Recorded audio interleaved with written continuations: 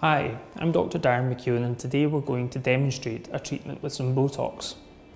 Botox is now the most commonly performed cosmetic treatment worldwide. If you're considering treatment with Botox, however, you might want to spend some time doing some research to make sure you find not only the right clinic but the right practitioner to do the treatment for you. When it comes to injecting Botox, there's this very important scientific part to doing the treatment, but equally there's also a very important artistic part. And it's important that you find someone who is willing and able to tailor the treatment to your face so you get the best results. Today I'm going to demonstrate, using Carol here as my model, how we assess the face with Botox and how we perform the treatment in order to optimise the results that creates not only a rejuvenated result but also a natural one. Okay, so the most important part of any Botox treatment is the initial assessment of the face. Now I realise that sounds very basic, but it's amazing the number of people who don't spend enough time doing that and therefore make the wrong decisions as to what they're going to do with the face. So the first thing we do is we just have a basic look at the face and see if there's anything that stands out about the face that we don't like. The ideal female face, everything should just blend together nicely. We shouldn't have anything that stands out. So for example, you don't want any cheeks that stand out at the face, any lips that stand out at the face, but equally you don't want any deep lines and wrinkles that stand out at you either. I've been working with Carol's skin for a few years now, and we've pretty much eliminated any deeper lines and wrinkles. So her forehead now looks relatively smooth, and there's nothing that incredibly stands out at us. The next thing that we need to assess is the position of the eyebrow height, and this is where most people make their mistakes when it comes to Botox. Carol's eyebrow height is sitting just at the level of the orbital rim, or the brow bone just above the eye. That's where eyebrows should be sitting. When it comes to Botox, people have a habit of elevating the eyebrows on everyone, but aesthetically that is the wrong thing to do. In the lower face, as we get older, everything falls down the way, and people make the mistake of assuming that the same thing happens in the upper face, but that's not the case. As we get older, in the upper face, everything goes up the way, so the eyebrows get higher with age. And if you don't believe me, next time you see an old lady in a nursing home, look at the position of her eyebrows. Her eyebrows aren't down here hanging over her eyes, the eyebrows are quite high up the forehead. So if you make the mistake of creating an eyebrow lift in someone who doesn't need it, despite the fact you've given them a smooth forehead, you will still make them look inadvertently aged rather than more youthful, because you've created something that wasn't there naturally when they were younger. And that's one of the most important things to do and to bear in mind when we're doing Botox treatment. We're not trying to create anything that was never there in the first place, we're trying to restore things back to how they were a few years previously. So the position of Carol's eyebrows are actually perfect. So it would be wrong if I was to try and do anything that looked like this. All we need to do is keep things looking soft and natural. So the last thing we need to assess with Botox is any expression lines, or what we call dynamic rhytids. So Carol, if you just raise your eyebrows for me. So when Carol expresses, we can see that she does have some lines that come across her forehead. And if you give me a big smile, Carol, again, this is probably Carol's biggest problem area and the one that she complains of most, and when she smiles she gets these lines round the corner of her eyes which she doesn't like.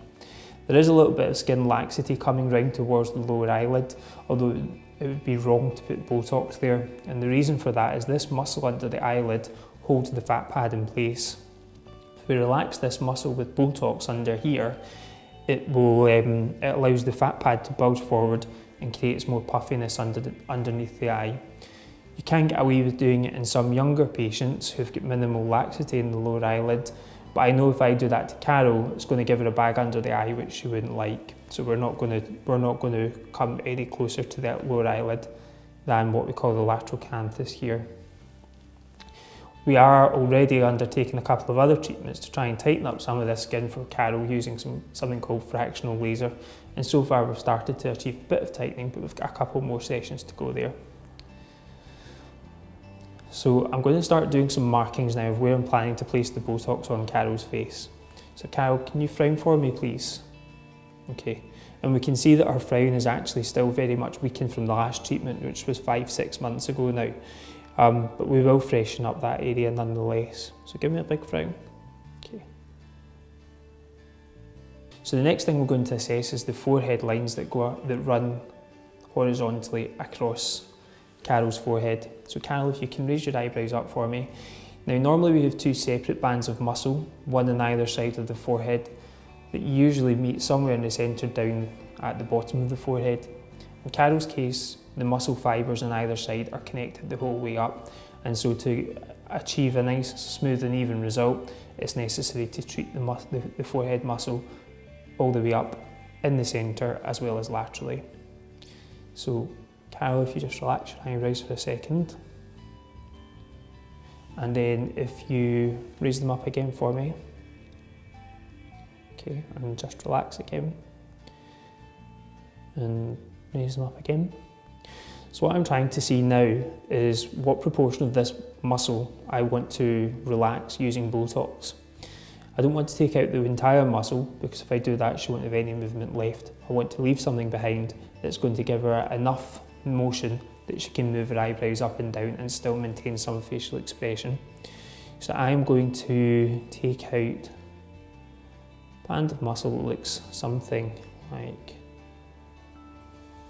that. So she's still going to have a little bit of inferior muscle movement to be able to lift her eyebrows up and down. And relax your eyebrows for me, Carol, and lift them up again. Okay.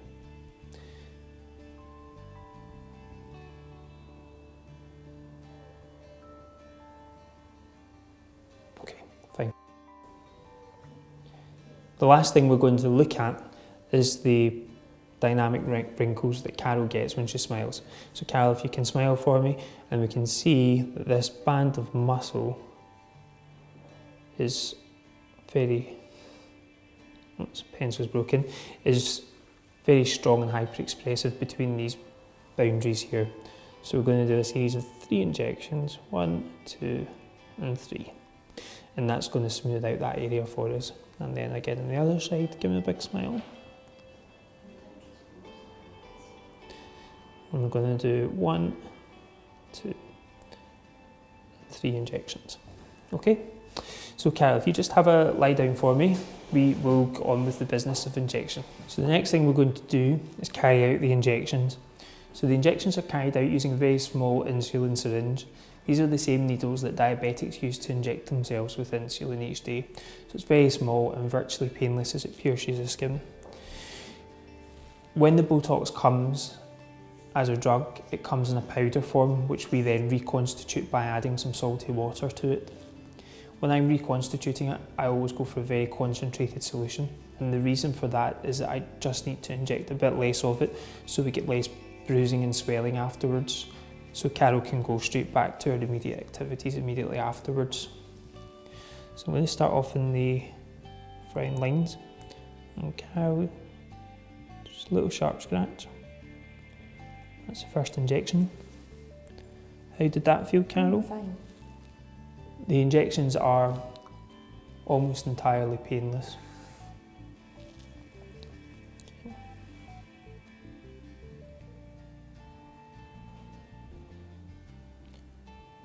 So this injection here is quite deep and this one here is very superficial, just so we are being very anatomically precise in where we're delivering the drug. The more precise we are with the delivery of the toxin, the better the results will be afterwards, because the more predictable it will be. So the next injections I'm going to do are just around the crow's feet area. Now Carol has quite a few small blood vessels just beside where we want to place these injections. So I'm being very careful to avoid those when I'm inserting the needle. And now I'm just come round to the other side and do the same again.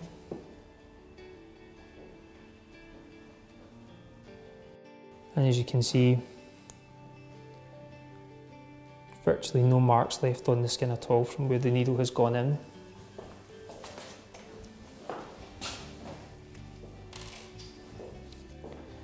And lastly, I'm going to inject the forehead muscle. If we hit those blood vessels, it's not the end of the world. It's not going to do anything untoward to the result, it just increases the chance of bruising. And because this is such a regular, no downtime procedure, we want to minimise any chance of bruising at all.